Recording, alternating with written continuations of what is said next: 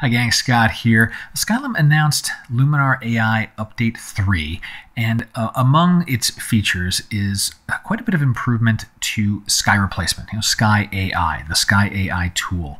And I've got a separate video that talks about Update 3 as a whole, all the different things that have changed in it. But I wanted to make this particular video just about the sky replacement because it really, Update 3, if you're a sky replacement user and you use that tool in Luminar often, you'll notice these changes, and I thought the best way to look at them, not just here's a few new sliders, but let's look at a few examples of a sky replacement on a photo from Update 2 versus Update 3 and what's changed. So I'm going to walk you through a few examples of that, kind of point out here's what Update 2 did that was kind of like, I'm not sure about.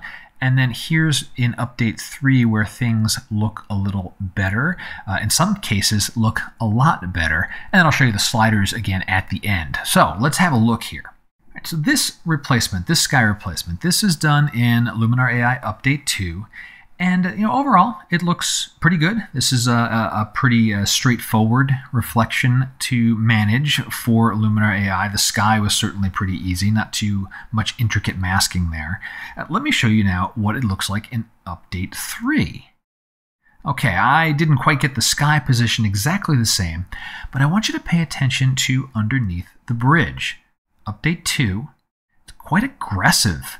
On the water reflection under the bridge, it's very bright. Update 3, it's a little more in line. It's toned down. And also notice there's not as many bright white clouds above in the center. Well, that's kind of good. That's not as strong on the reflection. Update 2. Now pay attention to the reflection of Ponte Vecchio, especially on the lower left side. It's bright, especially like in between these two orange-colored pillars. There's a whitish-colored one with green windows. Update 3, that's been toned down. So the bridge, the natural bridge reflection is there. And to me, the Update 3 default rendering is a little better. Now, if you like that brighter look, well, the cool thing is we have plenty of tools in Luminar AI to go and do things. We've got dodge and burn. We've got the light tool. We have other things. We can mask. We have local masking tools. So we could, if you're like, oh, well, the bridge, I kind of liked what it looked like when it was a little bit brighter, when I'm seeing them side by side. Okay, you've got some options there. But I found that the default coming out from Update 3 was a little more natural, a little more believable. And this is one example, right? This one example, maybe it's it's a pretty tame difference. So let's have a look at a second example. Okay, another one I'll put in the relatively tame category. So here's Update 2. This was otherwise a clear blue sky day, and not even a particularly vibrant blue. Dropped in this sky in Luminar AI 2, looking all right, cool, great. Now let's look at Update 3. The big change you'll notice is in the water. Update 2, Update 3. 2 is brighter.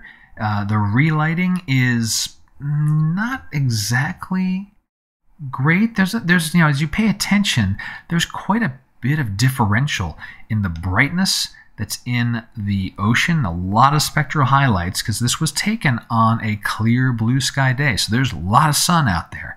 When I do the relighting, I should tame that down. Well, in Update 3, I think it's gotten better. It's a little more tame. Once again, if we feel like, maybe the foreground feels a little bit too dark now, well, there's sliders in the Sky AI tool, right? We've got the relighting controls. We can play with that. And we have plenty of other tools to dodge, to raise up that foreground. But one more time, Update 2, Update 3. And I think out of the chute, Update 3, it's a little tamer. It's still a little more matching with what would be, clouds and cutting down some of that bright light. So those are two pretty straightforward ones. I want to show you a third one now. This one, this is not the best choice for a sky replacement photo, but I chose it for a reason, and it's to show you how the relighting has improved. So this scene here, relatively overcast day, pretty empty sky. I dropped in this, orange afternoon, late afternoon, sunset kind of sky. The sun's still kind of high in the sky, right? It's up above the hill in the background. And the relighting is okay. It added a decent amount of warmth. But now let me look at update 3. Pay attention in particular to the reflections in the water. Update 2. Update 3. That's more realistic. If I have that kind of an orange sky, I should expect to see that kind of an orange tint in my water reflection, especially in the areas, there's update 2, that are bright white or, really almost kind of washed out. Update 3. What you're seeing when you look at update 2 again, what we're seeing in those water reflections, it's kind of the color of the real sky, the one that was in the photo I captured, not reflecting the sky I've dropped in. Update 3, it's improved that relighting for us. Here's another scene where the improvements in color rendition in the reflections are quite obvious with update 3. So this is an update 2 image here. This is the update 2 sky replacement dropping in this galaxy here. And let me move to update 3. Notice the richer, bluer tones in the water. That definitely matches the richer, bluer night sky that is in the replacement sky, right? Update 2, update 3. It's much more believable. It's just a better out-of-box experience. All right, now I want to show you one more example where kind of a lot of things come together, where there's just overall the scene is so much more natural looking and believable right from the beginning, right from the word go. Let's have a look. To give you the full rundown on this one, I want to show you, here's the original photo. So, very blue sky, afternoon. You can kind of tell that the sun is starting to fade off into the distance there because it's pretty washed out at the horizon line. Here's update 2. Dropped in a more pleasing end of day sky, oranges, bits of hints of purple. But look at the foreground. It's still very, very blue, quite bright. Yes, the reflections itself are pretty good, right? They match pretty well. The object detection was good, but the coloring is off. Then there's also this weird spot in the center where I'm not sure what the AI saw or didn't see there, but that coloring is just wrong. And now update 3. The relighting is so much better. That amber turning to purple, it's more shadowed in the foreground. It just matches everything else. The trees take on that lighting as well. That weird artifacting in the center of the photo, that's all gone. And so a lot of this stuff is just all happening under the hood, these improvements that have been made to the replacement engine. So if you're into sky replacement, you're going to notice some of these improvements in update 3. Let's open up this last photo here, and I'll run down the slider changes that have happened so you can see the difference in the interface and how some of these tools interact and work together. First, a real quick rundown of the slider changes. Sky orientation and horizon position. These two, this used to be kind of a conglomerate of sliders. It's been broken out now. Sky orientation, we have the vertical, right? We can raise and lower. Notice the physics are better, right? If I raise the sky position, well, then the reflection gets lowered. That's making more natural sense for the vertical. Return that to where it was. Horizontal position, that is the same. We shift to the left or the right. They had gotten the reflection stuff correct there. Horizon blending, that hasn't changed. You can see if I zero that out, we'll see some relighting changes. I'll undo that. Actually, if I raise vertical position just for a second, you can see there's that horizon line, and there's that horizon blending. Speaking of which, while I keep that up there, this is a good place to see shift. The shift slider now takes that position and moves it up and down, right? Whereas vertical kind of did that in its own way, but we have it separated now, so we can kind of position things where we want them and then shift versus the sweeping, like, changing perspective that we would get with vertical position. We can just raise and lower with shift. Now let me undo all those little tweaks there to get back to where we were at the beginning. For this scene in particular, what came in handy, as a mask refinement, no changes. Certainly push things up so I can get the tree line looking good. Scene relighting. The relighting engine has just gotten better. And so the relighting strength, like the defaults for this,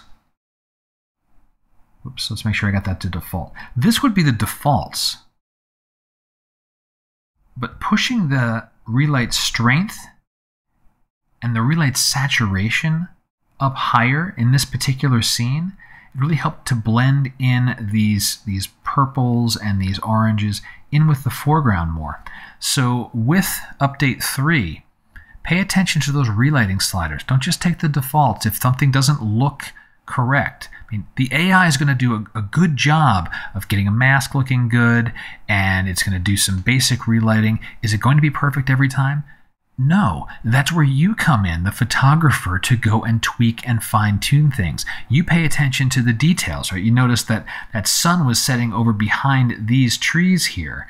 I really ought to probably reposition that. If I think about that, right? What's going on here? Let's move that vertical position up for a second. That's where that sun is? Well, if you remember my original photo, the sun's kind of setting maybe out here. Maybe. This is realm of possibility. But I could shift it over here more likely and then bring this back down to 0. And my lighting overall in the scene would be a little more believable because I'm not sticking this sunset over on this side of the photo. If I put the sunset over on the left side of the photo, it makes no sense at all. How would the trees be getting any light? This side of the photo would be getting the brightness. You need to pay attention to that as the photographer. Pay attention to your lighting. Pay attention to those details. And then let the AI do the heavy lifting of the masking and some of the relighting. But back to relighting here. Play with these settings. Take saturation and poke it around and see what happens. I do notice that as I push saturation farther, it tends to get things a little darker. And for some photos, that's okay. For this one, I felt it was pretty good in the mid-grade area here, around 45 as it turned out to be. The one other slider that's changed is the water blur. Collapse some of these down here so you have a little more screen real estate. I did not use that on this photo, but to show you what it does, as I push water blur, you'll see softness be added to the water, but only really to the reflection areas. So you do need to be careful with this, right? Notice that pushing the water blur a little far, I'm starting to see some haloing around the edges here. If I back that off some, that's getting toned down. In this particular scene, I just don't need the extra blur on the water. But the point being, the blur is added to where the reflection is being detected. So water blur is with respect to reflection. Last but not least, sky adjustments. All of these remain the same. Warmth is a potential to go along with scene relighting, depending on what you need to do. You can add a little more warmth into the scene, and this will affect a lot of things, right? You're kind of, all of these bits and pieces add up together. And, maybe a little warmth. It's one of those, every time I go in and look at a photo, I see something different. Maybe I tweak it. Each one can be a little unique. But for your relighting and your coloring, really pay attention to these sliders here, warmth, and in general, the baseline that update 3 is providing is stronger than update 2, but it's never going to be perfect out of the chute. I shouldn't say never. You never say never. Most of the time, you, the photographer, need to go in and tweak things. So when you're doing your sky replacement, pay attention to the lighting sources, pay attention to the details, and then match your sky replacement to align with that and make that natural, good, smooth-looking composite. And let the AI do the heavier lifting of finding objects and making masks and helping you with your recoloring. I hope you found the video useful. I hope you see that there are some good improvements in Update 3 in sky replacement. Got questions? Go ahead and drop them below. And until next time, my name's Scott Davenport. Have fun.